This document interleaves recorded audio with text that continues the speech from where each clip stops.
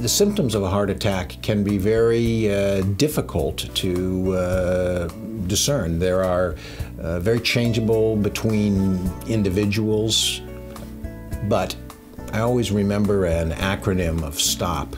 The S being shortness of breath, which is a very common presenting sign. T is tightness. Pressure, a very common concern. An elephant sitting on the chest is how many patients characterize this.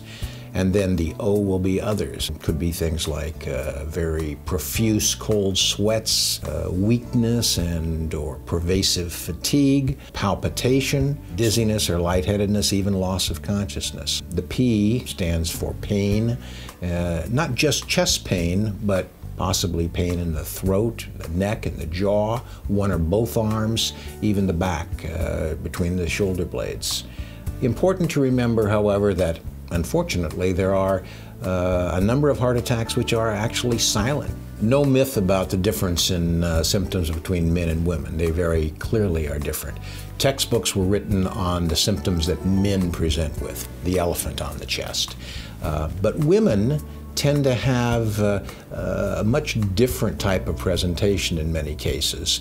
They will much more commonly complain of the fatigue or the weakness problems, or maybe I just feel a little breathless, maybe I'm just lightheaded at times, rather than having the classical chest pain, tightness, clutching of the chest that men seem to be portrayed with. If you're suspecting that you, a loved one, a family, a friend is in the midst of a heart attack, the first thing that you need to do is make sure that you are calling for assistance.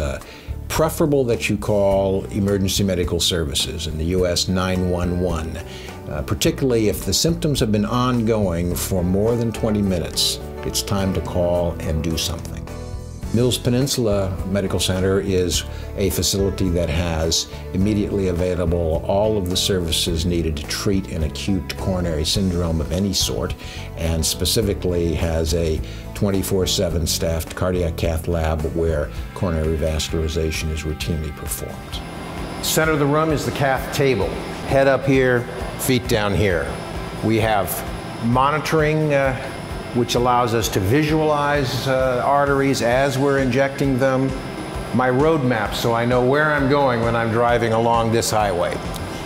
Intravenous drug administration, our monitoring and recording of data and medications, intravascular ultrasound, C-arm. Underneath is the X-ray tube, generates the X-rays for us to take our pictures. This device, an image intensifier, is used to enhance the images so that we can use less X-ray, less radiation exposure, and still get better, superior imaging. With this table, we can obviously control our table height and make our whole C-arm move into any plane to match what image we want, so we can actually get three-dimensional imaging, if you will, of the coronary circulation. Notice that in this room, most everything is hanging from the ceiling. They're on gantries, they're on uprights, very little on the floor. So we don't have to jump rope, trip over cords like we did in the old hospital labs. So let's take a look at a few of the tools. Imagine you're on this table. Typically we use either the groin and the femoral artery or the wrist and radial artery for access. But this is a sheath.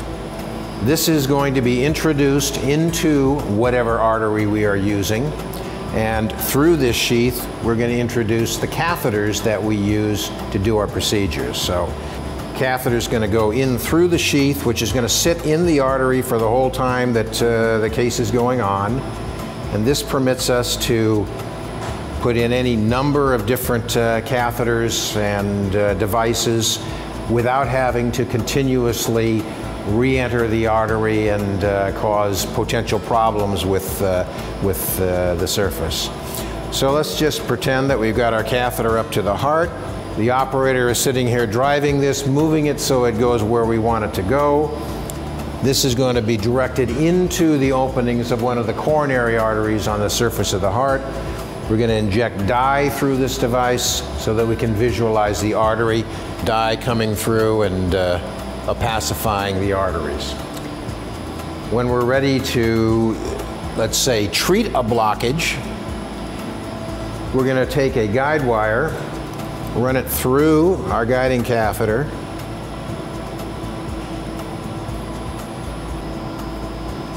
like so. Now remember, the tip of that catheter is sitting in the artery, so now what I have to do is I have to drive this wire down the artery through its little curves and hooks and side branches and what have you.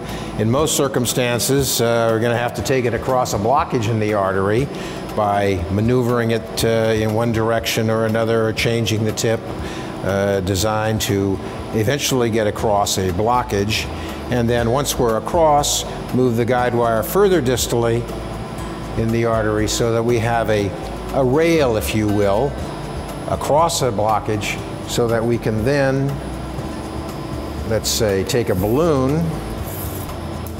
and you can see that balloon inflate.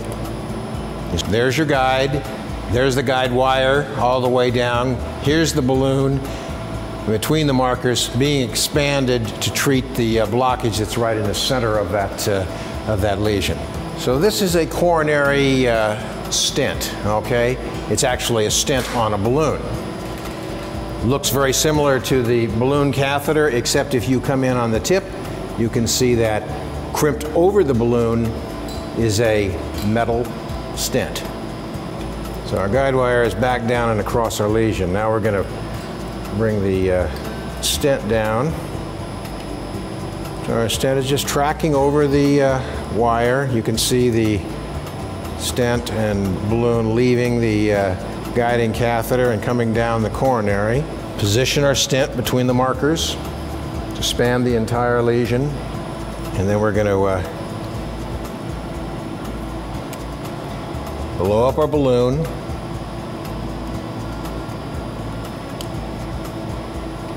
Leave it sit for a while, and then we're going to bring our balloon down. So the balloon's going to shrink back and flag and fold back into its original shape, but guess what's going to be left behind? Because this has already been now implanted under high pressure in the wall of the artery. So this is going to stay in the position where that blockage used to be, and it's going to act as a scaffolding between the ends of the artery above and below the blockage. You know, heart attacks are a dangerous thing. There's about a 30% mortality rate with heart attacks overall, half of which don't even survive to get to the hospital to be seen and treated. But fortunately, over the last couple decades, we've seen a steady decrease in the mortality and morbidity from heart attacks, largely due to improved technology, to improved treatment plans and regimens to get patients through these events and back into a productive life. But prevention is still a better cure. In this case, let me give you a couple tips just to help to reduce the likelihood that you're going to end up on a cath lab table with a heart attack. You want to think about your diet. You want to restrict your fats. You want to think about exercise and keep your weight down. If you have elevated cholesterol, you want to be treated. Get your statins. If you have diabetes, you want that addressed. If your blood pressure is high, you need to be on blood pressure medication. There's a lot that you can do to even prevent the heart attack that might otherwise be in your future. If you think you might be at risk for one of these problems that we've discussed, remember, it's your heart. It's the only one you have. See your doctor. Keep your pump intact.